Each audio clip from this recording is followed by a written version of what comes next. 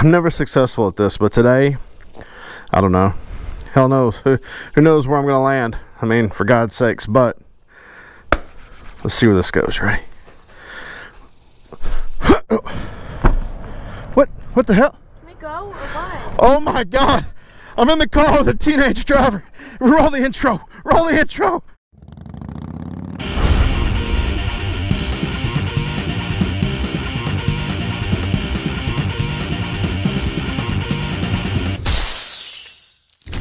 What's up, y'all?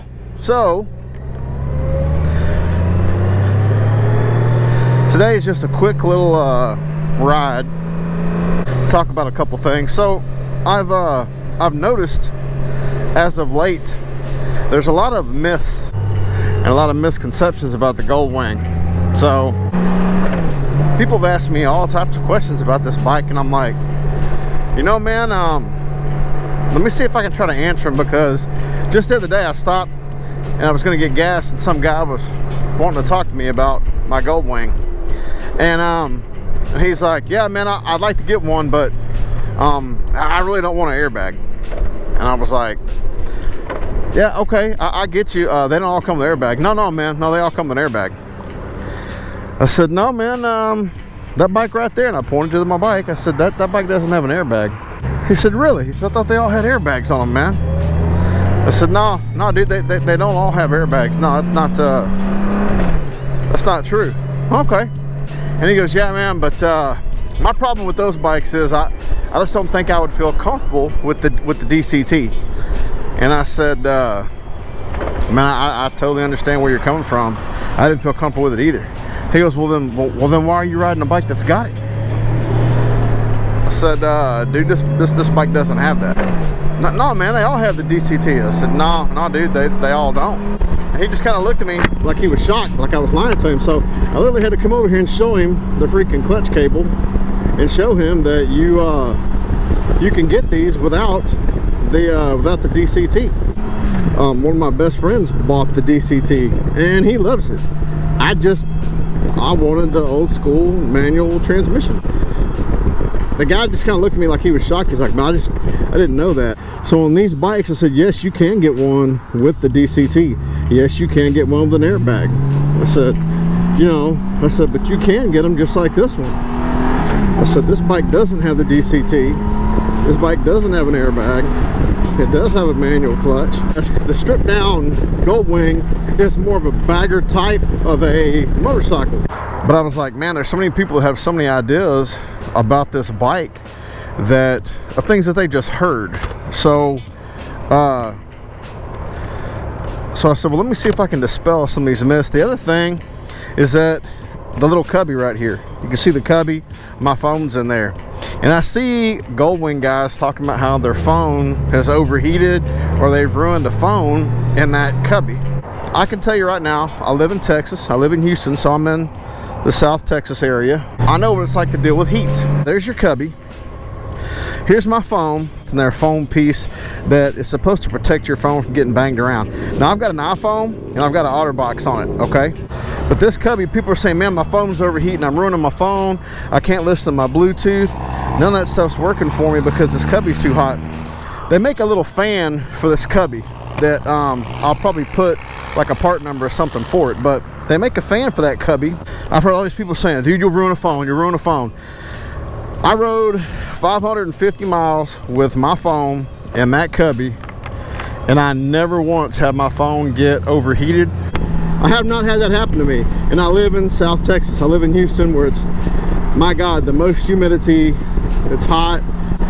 If I can ride around with my phone in the cubby and not have my phone overheat, maybe if you're in Arizona out in the dry desert, or maybe iPhones, because I have the OtterBox, I don't know. But people complain about that all the time, and I think that that's one of those things that's a myth, that you're not going to ruin a phone on these bikes. But people go, man, you can't get a Goldwing, you'll ruin your phone. I said, well, who told you that? Oh, my buddy's got one, he ruined the phone. I said, well, what kind of phone did he ruin? Oh, I'm not sure. I'm just trying to give you the facts of what I've been doing. I've got nearly 1,000 miles on this bike. I put my phone in here the whole time and listen to Bluetooth music and never have my phone overheat, no matter what the temperature gauge said. The other thing is that they talk about these bikes being super slow. People say, oh, it's an old man bike and it's slow. Well, that's a myth. If you look at my previous two videos ago, I did a video on this bike, and I popped a wheelie without putting any effort in sport mode.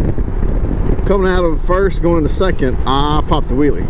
Wasn't like I was trying, but it's just one of those things that happened. This bike has got some speed. I kept up. So I'll tell you right now, I ride around with a guy that has a stage 1 Challenger with an ECU flash from Lloyd's, and it is a pretty fast bike. Okay, no problem telling you that bike will shit and get. Okay, and I can keep up with him. That's a myth. This bike is not fast. I'll be the first one to tell you. There are faster baggers out there. The 128 Road Glide bumped up will eat this bike up. Hellacious Hellbelly's bike will eat this bike up. I know that for a fact. A worked up Harley will eat this bike up. A stage 1 Harley will not. Sorry. A stage 1 114, I have burnt a stage 1 114 and not even tried. So this is a fast bike. I'm not saying this is the fastest production bike or the fastest bagger on the market. I'm not saying that, but I'm telling you the truth is this is a fast ass bike. And people go, I want a faster bike, I want a faster bagger, so I'm gonna get a Harley. You can get a faster bike, you can get a faster Harley, but be ready to pump at least $3 grand into it to get what you get out of this stock. I've done nothing to this motor. When I say I've done nothing to this motor, I mean I have done absolutely nothing to this motor, performance-wise, period, nothing. The myth that these bikes are ugly, yeah, they're not ugly. They've changed the front end quite a bit, the looks of them. They don't look like your granddad's Goldwings from the 80s and 90s. They're a good looking bike. They're much better looking than they used to be. So if you walk around this Goldwing, I think it looks night and day different than your older Goldwings did. Of course, the front end's different and all that good stuff, but if you look at it, they made some significant changes to this bike. I think the bags look cooler. I think they did a great job on changing the cockpit out too, but I think the thing they did the best job of is if you look at that front end, it just looks night and day different than what the Goldwings looked like previously. I just think it has a good look to it. I love the rows of LED lights. I think they did a great job on this bike.